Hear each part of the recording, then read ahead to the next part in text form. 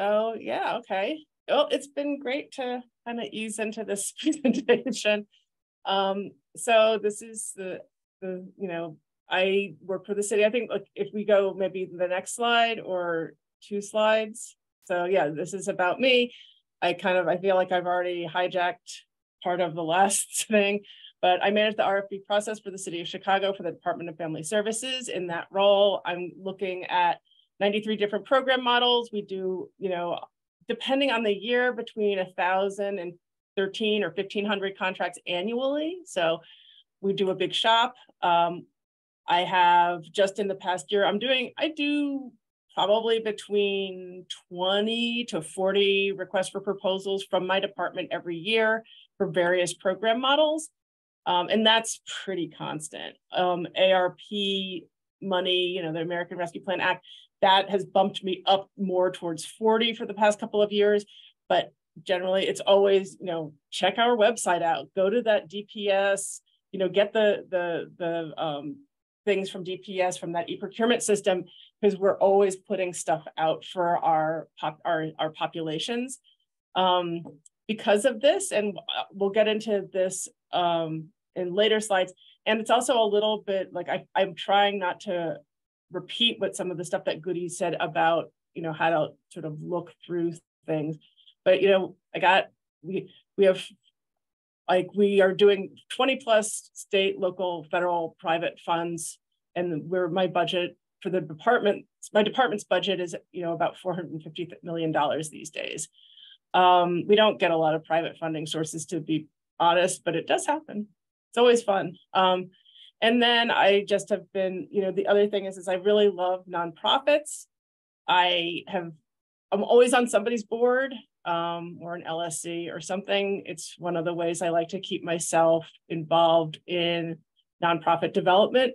My department contracts with hundreds of nonprofits. And so I think that how nonprofits work and operate is of high interest to me.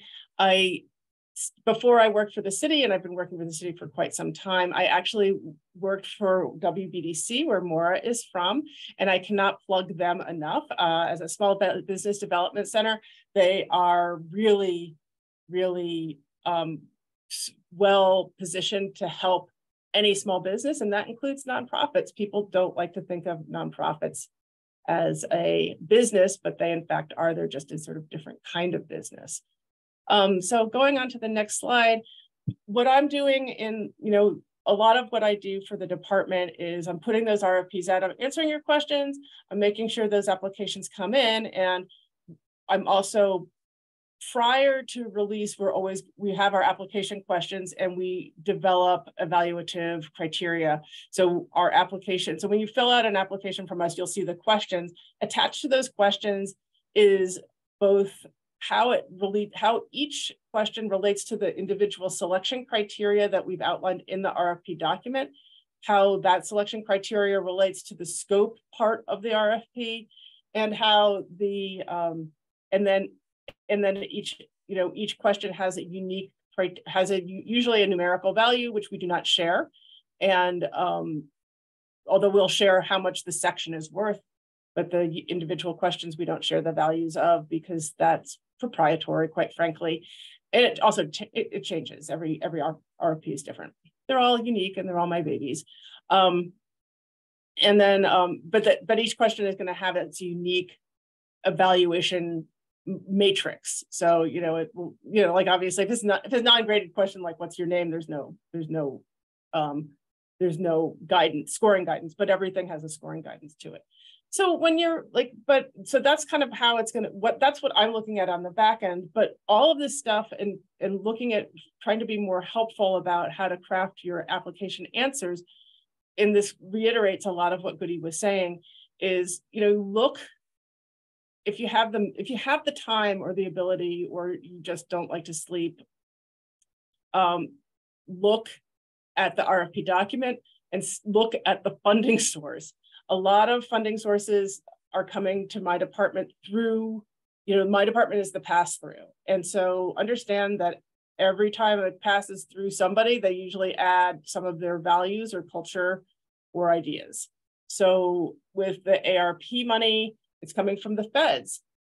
The ARP money has a little bit, every federal funding source is different, and they have different things that they will fund, different things that they won't fund, and a different philosophy and mission behind it. So you'll have to excuse me as I kind of geek out on you, but like a million years ago, in the 60s, there were these poverty programs. We still have some of this poverty program funding. That's your CDGA or CDBG or CSBG or Head Start programming.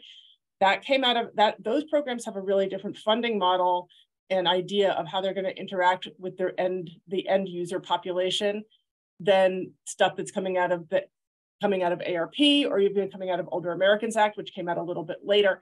And so those acts all reflect the history or the times that they were written. WIOA would be another one.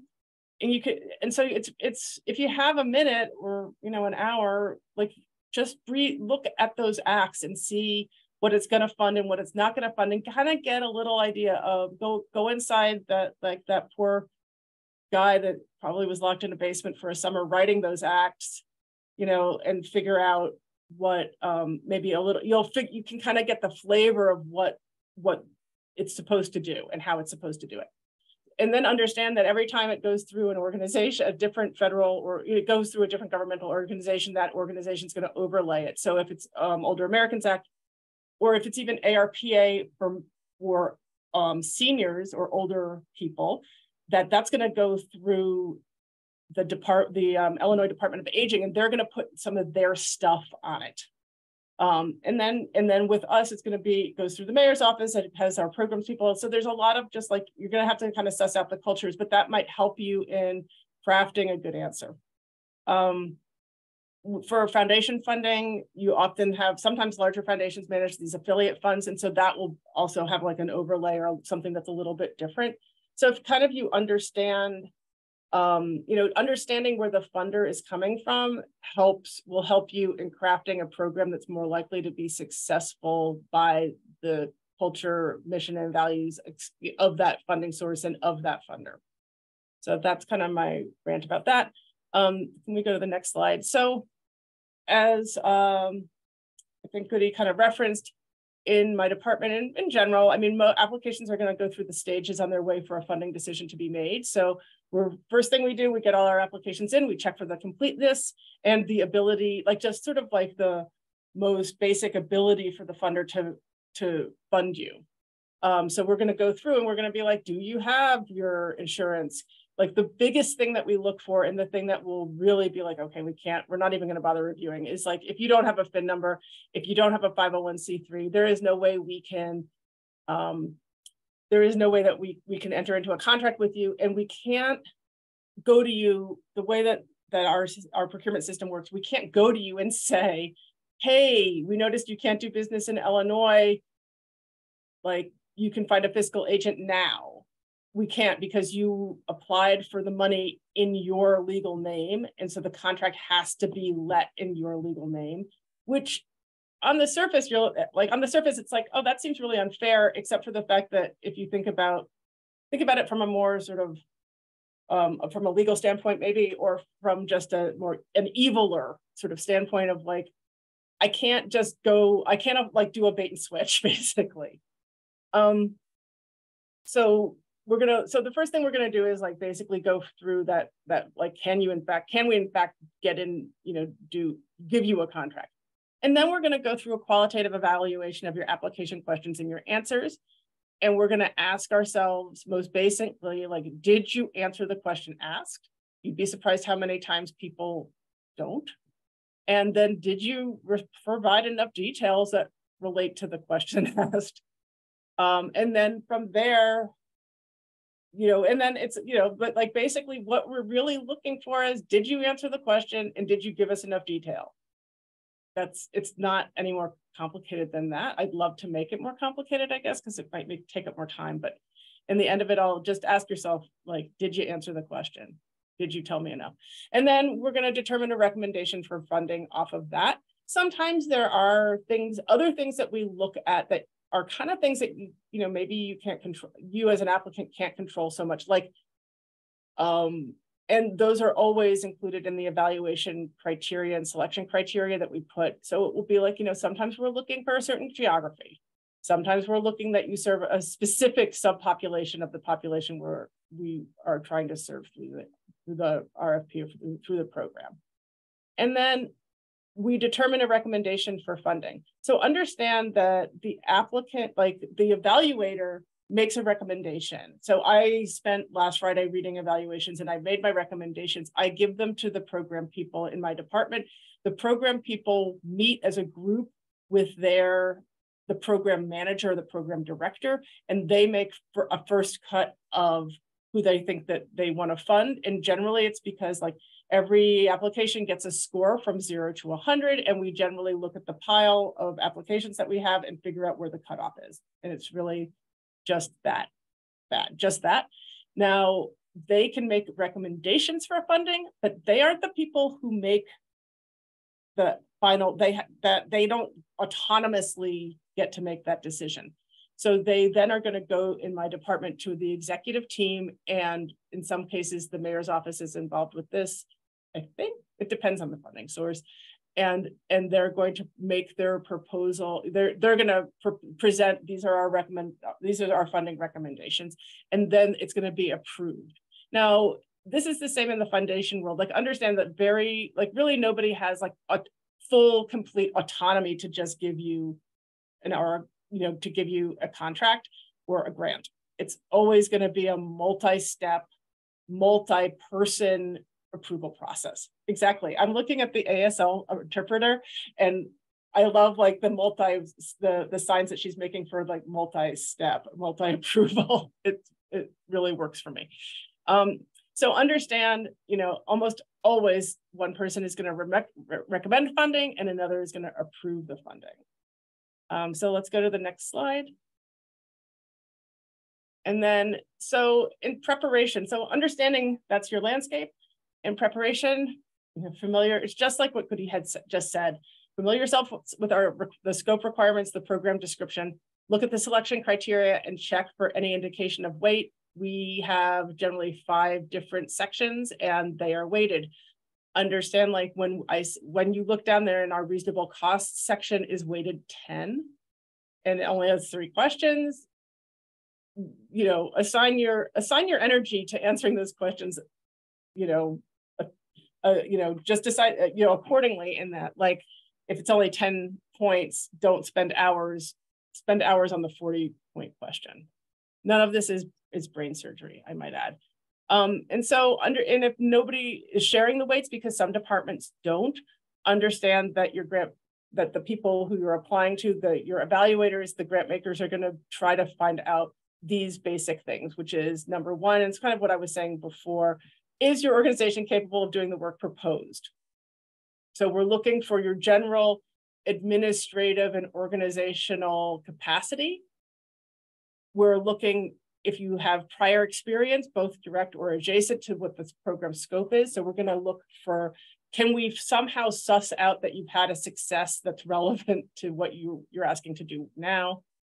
Does your organization have the administrative depth to manage the contract of a requested size? So when I see a $60,000 a year organization applying for $1 million, that's a little bit concerning to me because I'm all for growth, but that's a lot of growth, And then, does your organization have experience with the desired service population or geographical area? So that is kind of, if they don't, if for some reason the selection criteria is not clicking with you, or you're not, it's just not there to one degree or another, these are the 4 things that I think most funders are really going to be asking, they're going to be asking themselves, and they're going to be asked by whoever is going to be approving or helping to approve the funding recommendations. Because what we really want is, we want this money to be spent. We want to be able to tell what we did with it and report to our funders about it, or our boards. And we want everybody to have a successful experience. So we want the program person to have a successful experience. We want the business, the nonprofit to have a successful experience. We want to have a successful experience, and we want the people who gave us the money to also be pleased. So that, that's what we're ultimately looking for. So let's go to the next thing. I think this is when I started doing some examples. Questions or sections. Yeah, just answer the stuff that's weighted more. I already talked about that, so we'll go to the next question. And then, this is in terms of writing, how to answer an application question. Okay, first of all, give yourself time to do a good job. I can see in the e-procurement system, I look at I can see who's going in and looking. I can see where you're at and how many application questions you've uploaded. I know that we give people really tight timelines and that's sometimes not fair. I also know that people work offline a lot, but give yourself a lot of time to do these things. I can't stress that enough. It's easier, I know everybody has more than enough work to do, but give yourself a lot of time to do a good job, because you can go back and check. There's no harm, like turn it in early, or have it be able to sit on the shelf for a week, and then go back and see if you change your mind, or if you see something that you didn't see in terms of your answers. But I think that time is the best thing. That the biggest gift you can do is to start early. Try not to be sloppy. It's hard for us to read or to read answers that are not proofread or spell checked. Only because sometimes I can't, I don't understand your misspelling. I'm like the person that needs spell check the most, and I routinely leave words out of sentences that I'm writing. So proofread, or get somebody to proofread yourself. And again, if you have the time, then you can find somebody to proofread. Complete sentences are easier to read and understand. We all write incomplete sentences, but the complete ones really it's all about can I figure out what you want? Show, don't tell. Okay, so I just, as I said, was reviewing applications last week. And so I went in and looked and giving you some examples. So literally, here is the question: does your agency have a personal policy manual, affirmative action plan, and grievance procedures? If not, will you develop and put these policies into place before contracting with the city?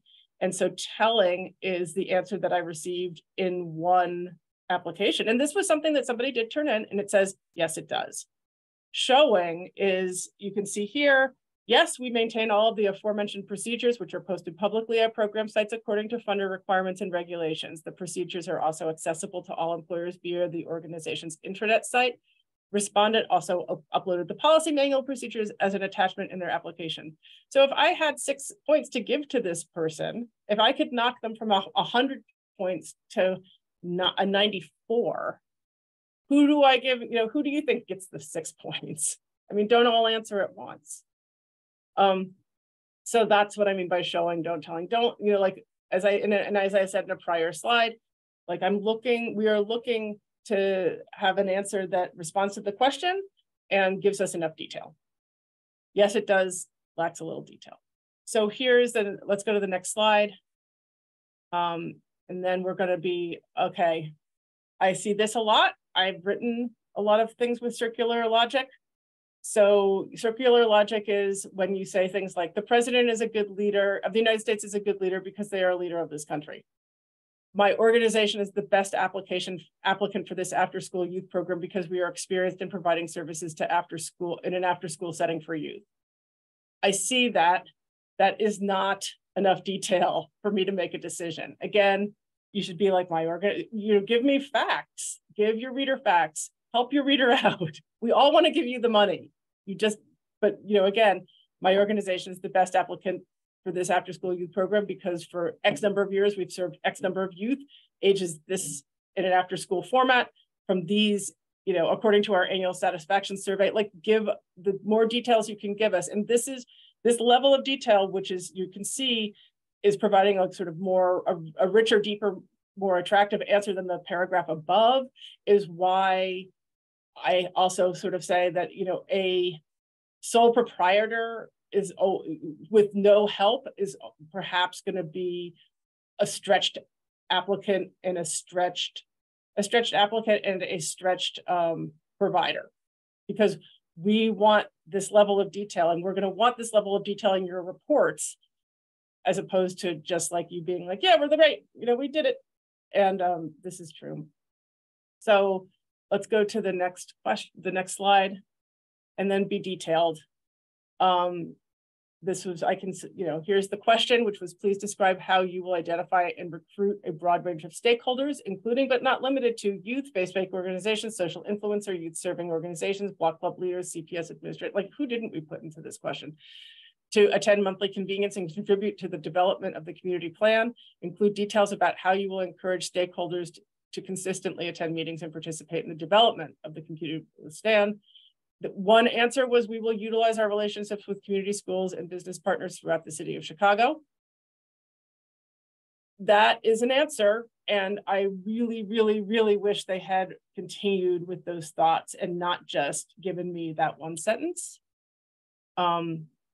Because this was an organization I would have loved to have given these people some money, but you can't just say the one sentence response. It probably didn't, I don't know, probably didn't work out in 6th grade. It's not going to work out now. I'm giving you what, $250,000, And so here's the answer. Here's another answer. We will employ several methods to identify and recruit a broad range of stakeholders. And so here we talk social media, and let's go to the next slide. So they talked about their social media stuff. They talked about their community outreach. They talked about their referral networks. They talked about their surveys and the focus groups they're going to be doing for us. Let's go to the next slide.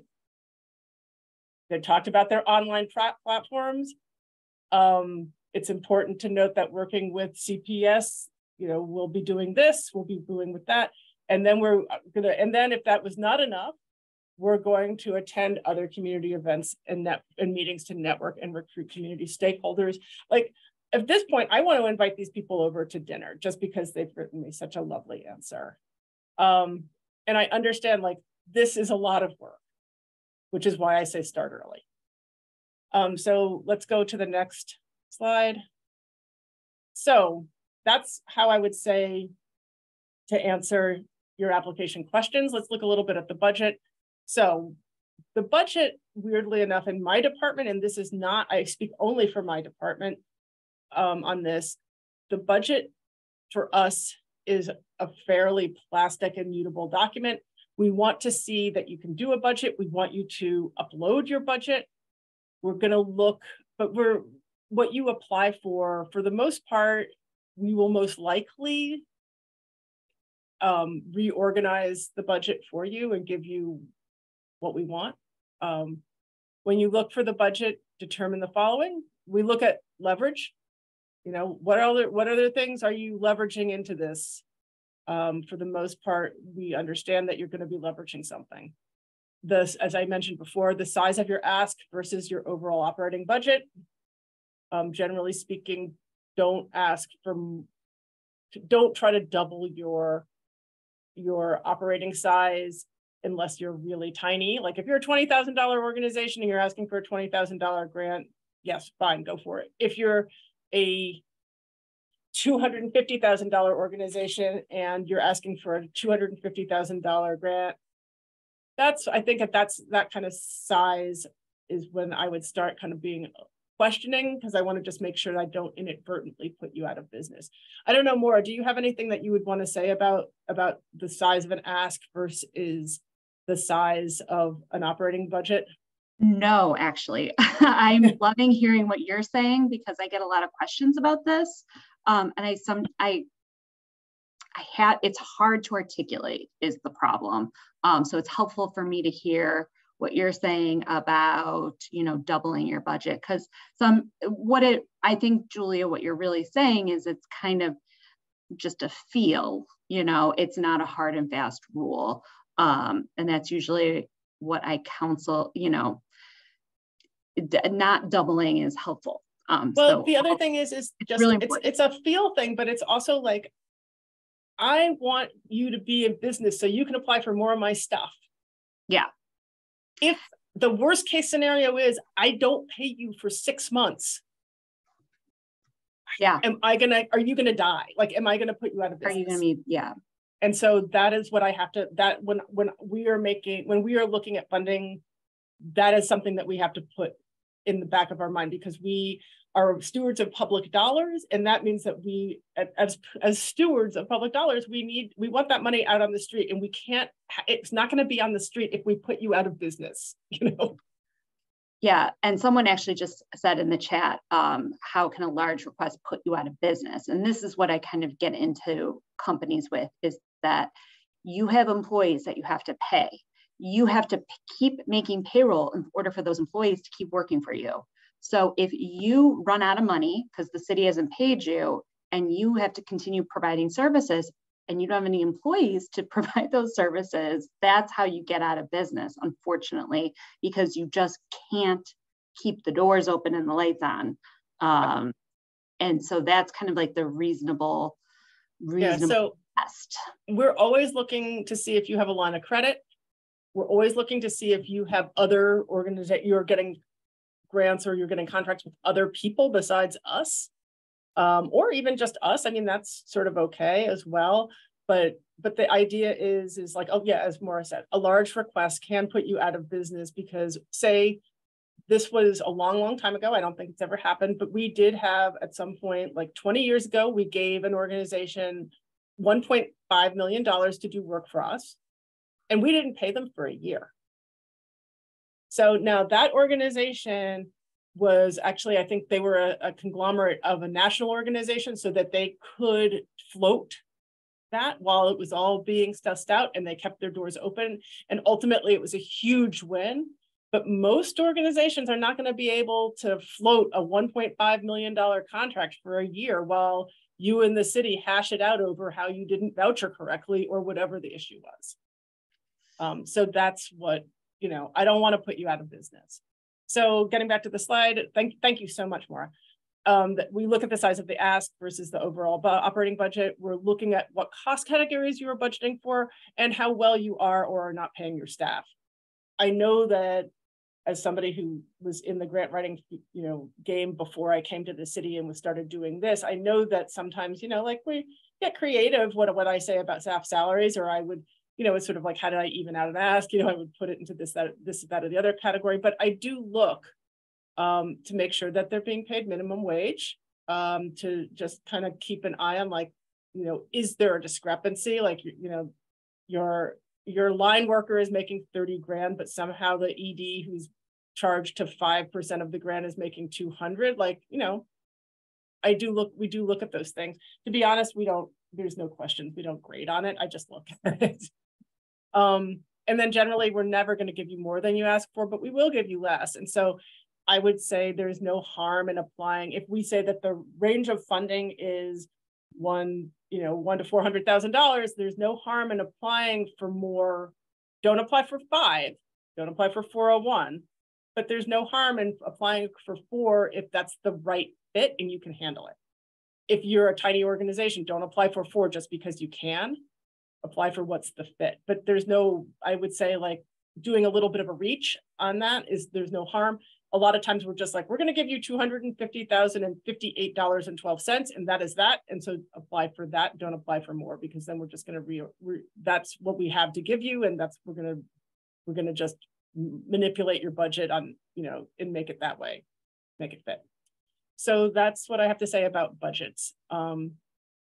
And then here, this is how you get a hold of me. If you want to talk to me or call me, I try to call or return everything in 24 hours. If you do any kind of RFP action or application for the Department of Family Support Services, you heard me on a webinar perhaps, or you have this phone number plastered somewhere, because it's around the internet everywhere. So I'm looking here at these questions. And so I see, thank you, Maura. Yeah, I can't encourage people to go to the WBDC enough. They're really one of my favorite organizations, and I am both biased and unbiased in my statement. Does the city provide points for organizations run and or serving POC organizations and or organizations that serve hard to reach communities. Well, pretty much if you're going to my department, it's a hard to reach community. We actually, delegate agency contracts, because they tend to be more social service contracts, are exempted from the targeted population or the targeted restrictions. So you don't actually get extra points from us the way you would for a service or a service contract with the city for being a minority owned or disability owned, any kind of owned business organization. We don't have a preference. Additionally, I don't know what the stats are, but generally speaking, we have a lot of organizations that are POC, and everybody who we're contracting with is serving a hard to serve community. I don't think that there are any homeless people that are easy to serve personally. So, I mean, we're talking, my department does youth, we do early childhood, we do older Americans, we do victims of domestic violence, we do, homeless people, returning citizens, and for the most part, things like youth and early childhood are mostly, we're looking at lower income people or lower income youth, or lower income early childhood stuff. So there's no extra points, I'm afraid. Word limits, just so you know, the e-procurement system that everybody has to go through except for DCASE is limited to 4,000 characters per answer, and that includes punctuation and spaces. We're actually working on a reboot of that system, and one of the things I requested was that the system would actually tell people when they went over the limit. Currently, it doesn't. It just cuts you off, and you won't really find out until after you submitted. Which is why I tell people to always work in a different, like a word, like some sort of word software, and save their answer. The other thing is that once you submit that application, you're really not going to have any access to it easily. You'll get it in a PDF format, but other than that, like if you want to reuse that language, put it in, don't keep it in e-procurement. E-procurement is for making applications, and that's kind of all it does. It's not going to help you. It's not like cyber grants. It's not going to help you with that aspect of writing an application. So yeah, 4,000 characters, and that's spaces and punctuation, which is like a really boring tattoo that I could get. Let's see. Yeah, as people say, they've seen payments lag. That's very true. It's stressful. And then the webinar is for City of Chicago, but is there a similar program / resource center for international service provision? So I would open that up to Maura or Goody or Maggie. Any of you? I don't actually know the answer to that question.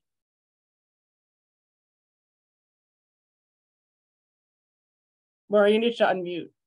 I'm talking myself. I don't know what I don't know what that is. So I would say no, but maybe. I don't know. Goody, do you have a thought? I think that question is related, and Darlisa, if you want to unmute, are you looking for funding in our international funding opportunities? If so, we can look into it. But Yes. again, our focus right now is the City of Chicago.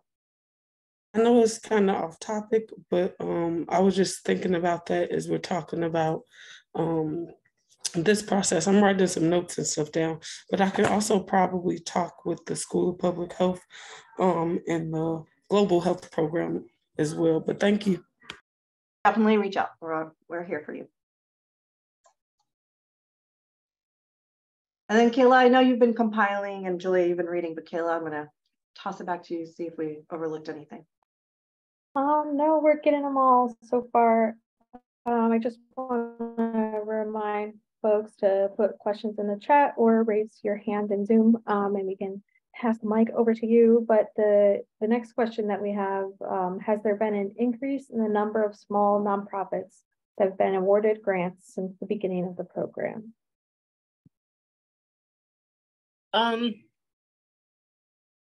That is a question that I do not know the answer to. I would have to check. if it's probably not, I mean, generally speaking, since, and this was a long time ago now, but since, you know, we don't have as many over the past decade, at least, I would say that most of our provider pools have shrunk. There are fewer people doing this work, and I see somebody nodding. There are fewer people who are doing this work and who are capable of actually doing the work. And when the state had their budget crisis, you know, what, 10 years or however many years ago, that 24 months of not having the state pay out really knocked a lot of organizations out of business, or they shifted. There are also people, you know, there are also organizations that, as part of that experience, decided they were going to move away from government funding. They just don't want to deal with the government, and that is, you know, that is a business model that if they can make it work, power to them. You know, we do provide big, you know, we will give you a lot of money, but we come with a lot of requirements, and the operations, like people, I don't think people always understand, like, this, we're operating with public dollars. This is everybody's money. And so there's a lot of reporting requirements, because the general public, whose dollars we are spending on behalf, you know, of the country, do have a right to know how their dollars are being spent. But that means that we have overhead. You know, there's like no such thing as a one and done, I think, in government. Because, you know, in theory, the entire country should have the ability to understand where that money went, how it was spent, to a pretty fine degree. I see there's a long list of words. Can I have a follow-up to that question? That was my question. The purpose of this program is when we did the first summit, is that the city was saying that smaller nonprofits are not applying for the grants. So is the city being deliberate and making that? They say, well, the need is, there's not a lot of small nonprofits that are applying. So is there another way that the city could support that, encourage that? Because we know that the process is complicated.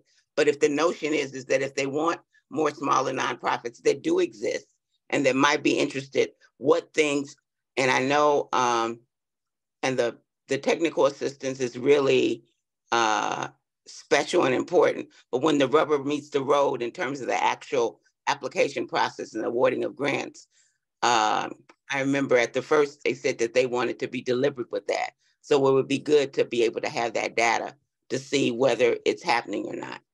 So I think, to answer your question more like that, thank you for that clarification.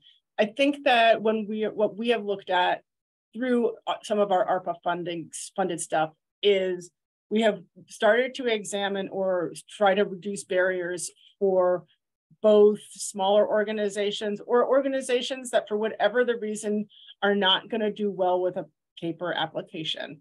So one of the things that we have done, especially with our youth programming, and I'm just looking at my list of RFPs that I've been super excited about, is that we've been doing an oral presentation, and that adds a ton of time.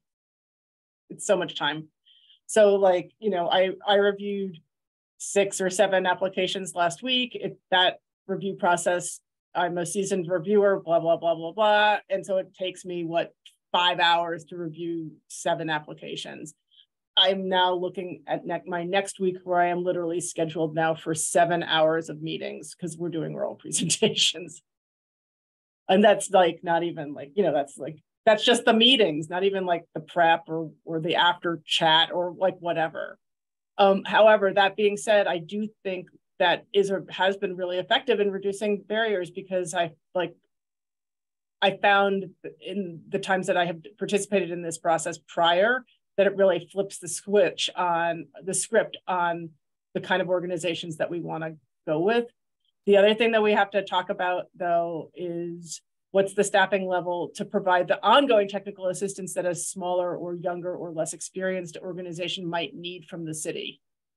We want to make, as I said, we want to set people up for success. And so that means that like the program person has to have the support themselves and the knowledge themselves, but also, you know, they're going to need to be on deck a little bit more with that organization because they're new and they don't know. And it's going to be more devastating if they have to wait for 70 days to get reimbursed. Yeah. So, okay. Oh. Okay.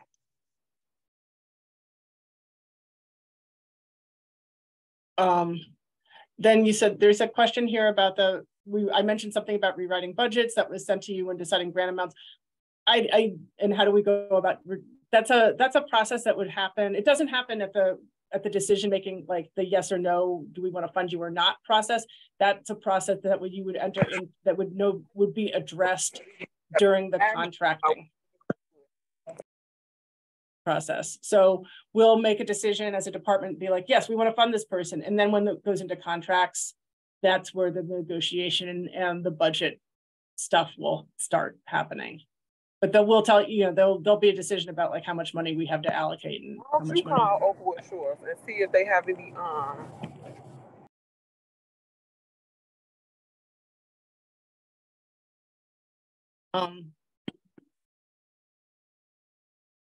So somebody says they'd like to see an equity committee for POC-led and serving organizations. The city is really involved, and maybe Goody can talk to this better. I know that the city has been doing a lot of work around equity, inclusion, and diversity. City's a big place though, and so some of that stuff trickles down more, not as quickly as any of us would like.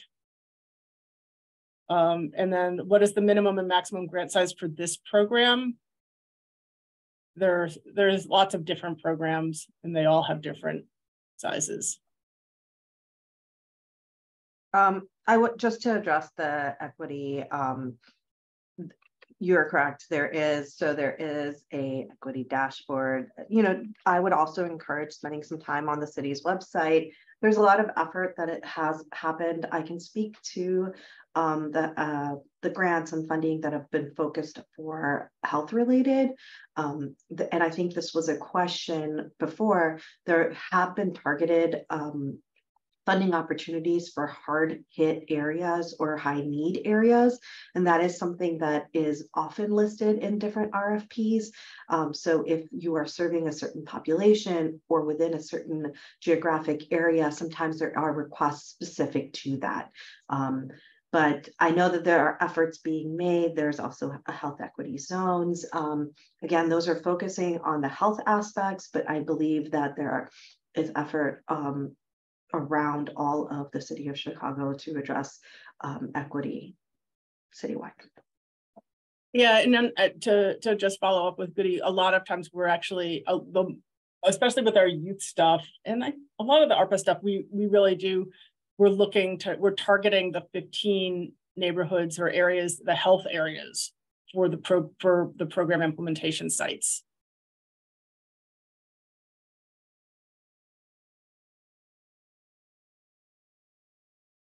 Okay, so here's, when applying for a grant under a fiscal sponsorship, is the city considering the financial position of the sponsor or both organizations?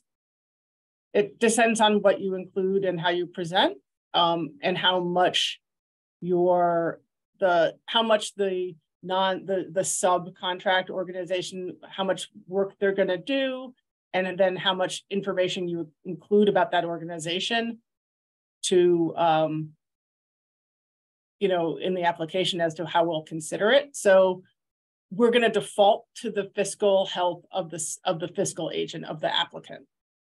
So that if that is missing, that's going to be problematic, because ultimately we're looking to enter into a legal agreement with that organization, and we're going to be judging their fiscal health because they are going to be getting the money. And they are going to be giving that money to you, but they could also be doing Lord knows what else, right?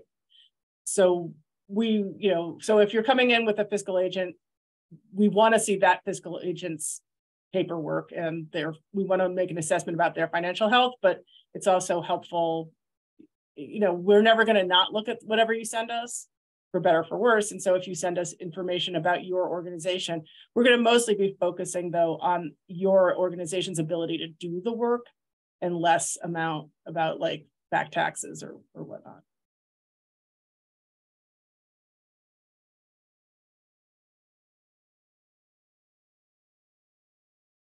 That is all the questions in the chat, but we do still have some time. So if folks want to come off mute or raise their hand, go ahead and ask away or put more questions in the chat. We don't usually save the chat and post that. I know somebody just asked that.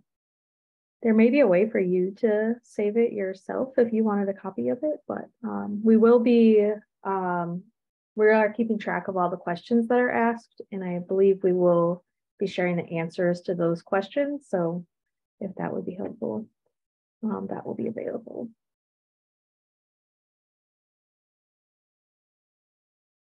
This is Norma from Greater Auburn Gresham Development Corporation. I will add just one comment of encouragement. The city has a great amount of funding for all of us. I think collaboration is definitely one of the right ways, but there are also smaller funds out there for smaller nonprofits. And one of the ways the Greater Auburn Gresham Development Corporation has helped with this equity issue is to start a fund just for nonprofits, small nonprofits. So I will put some information in the chat about that and ask you to always be looking for that. And that's why this is important. This project is so important to us because we want you to be ready, and we're partners, long-term partners with the city. And this in and of itself is one of the major actions that they put in place to try to eliminate that gap with you guys not having access to the right resources.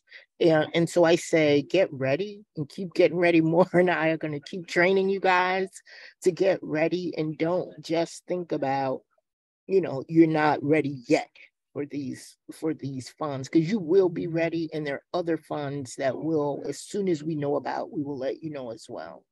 So stay encouraged about that. Just get the tools you need along the way to get ready. So I just wanted to offer that encouragement.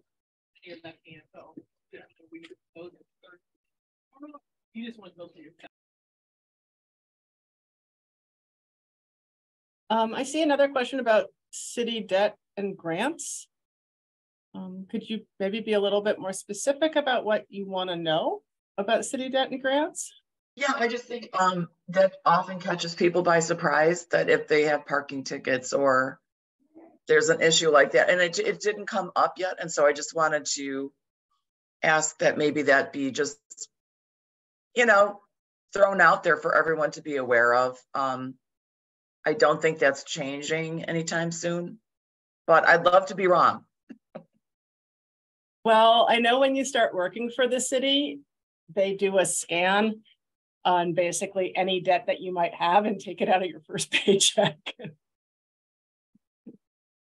I also know that at one point, this was years ago, that like every contract that we did had to be checked by every organization that it might, you know, every other department that it might owe debt to, and that we had to like let that go because we wouldn't really have any organizations. Well, that's interesting, Julia, because I've worked on contracts where, like, at one point the city was going to the extreme of looking at business licenses, finding all the social security. Yeah, that was like, it was like that. It was like, and it was like your board member from 5 years ago didn't pay their water bill 10 years ago. And at that point, it took 1,000 years. So like it meant that like our contracting time, which we're always trying to make less lengthy as it is, was like it was just like, okay, great, we can do one contract a year now, you know? Good to know.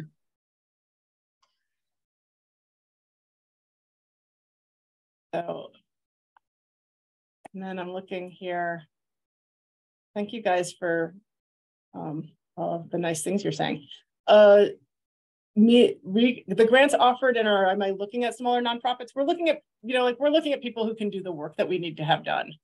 I think there are some pots of money and some RFPs that are more suitable for smaller nonprofits than others.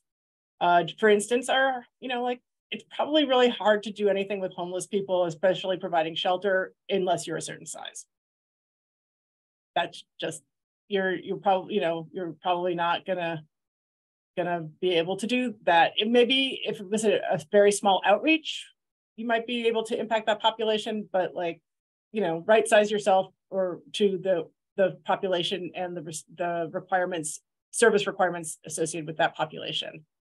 Youth programs, we have lots and lots of youth development organizations, and they tend to be able to be smaller, not just because youth are sometimes physically smaller, but because they're just, there's summer programs, and the summer program doesn't have, an organization running a summer program successfully doesn't have to be that big.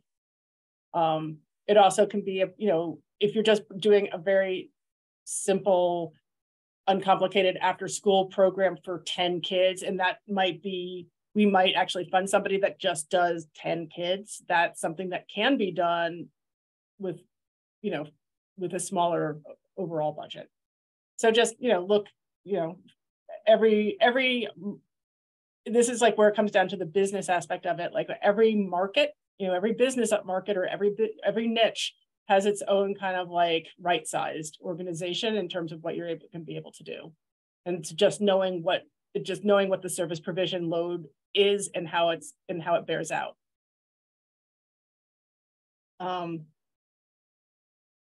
So let's see. We did have one question that I might have got lost in the mix, but they were asking about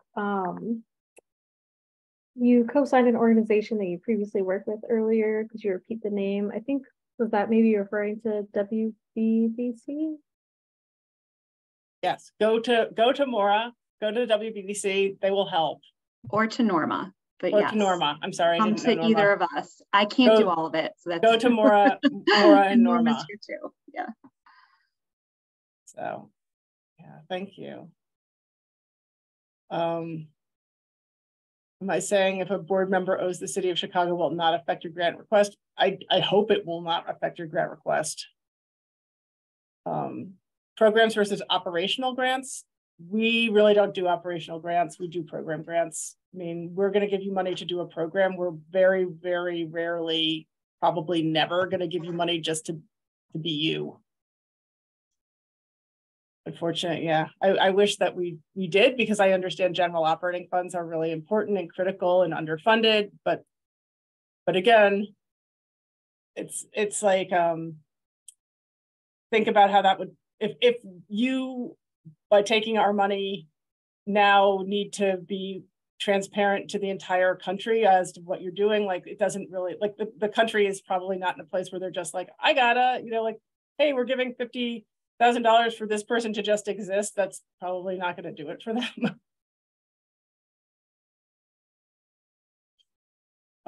But that doesn't mean it doesn't happen. Maybe somebody else, maybe another department does that.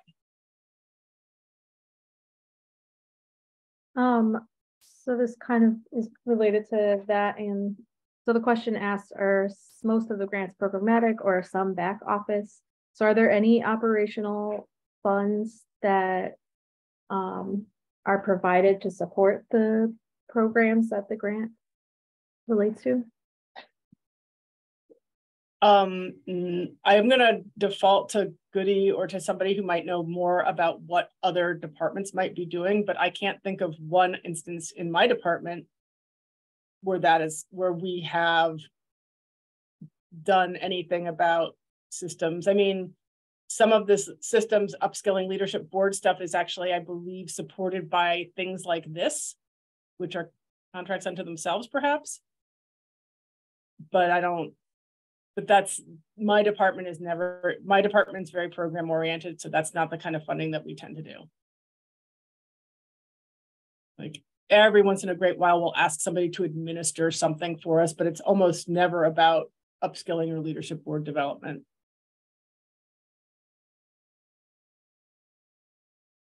I would, you know, I think that upskilling leadership, let us look into it.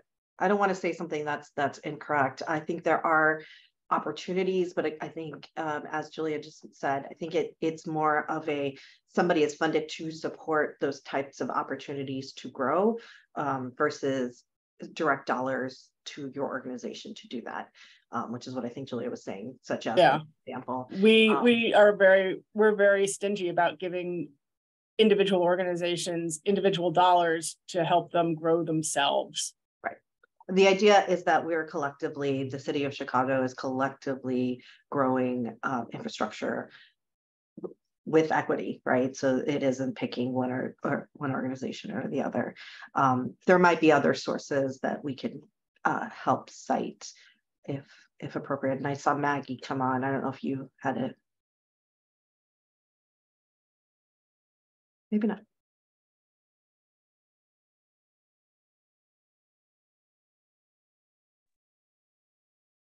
Hi, I'm hand up. I don't know if you can see that. So just for clarity, because you kind of answered my question, but for clarity, so the name of this, but then Julia says that her department does not fund operational grants. So what department, how is your department different? I may have missed the name of exactly what department you're in, Julia. Oh, I'm in the Department of Family and Support Services.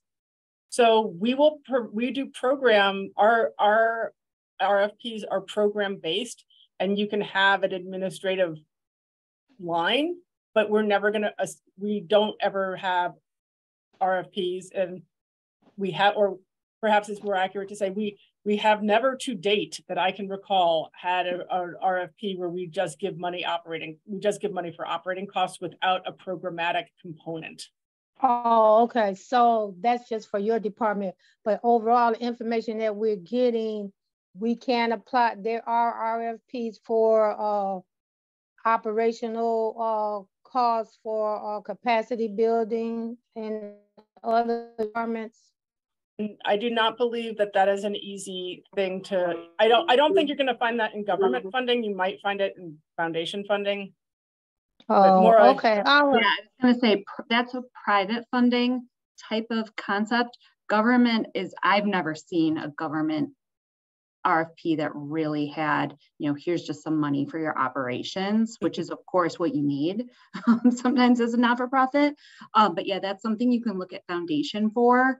You know, I've kind of talked to some of my client, you know, the nonprofits I've worked with about finding those types of grants to help support what you're doing. But yeah, you're not going to get that in the government context. What they do is, like, you know, if you can say that this program is 5% of your operations, and then you have this software that you use, you can take 5% of that software cost and put that in your budget and get reimbursed for that. But they're not going to reimburse you for 100% of that software cost if it's, do you see what I'm saying? It's only a portion of your operations. Yeah, I get it. Okay, thank you. And with that, I think we're going to wrap up this section. But if folks have remaining questions, you can continue to put them in the chat and we will be compiling them. Thank you so much, Julia. Oh my gosh, thank you guys. Yeah, and now, yes, we'll have a little bit of a break. So please come back at 11:20 for our next section.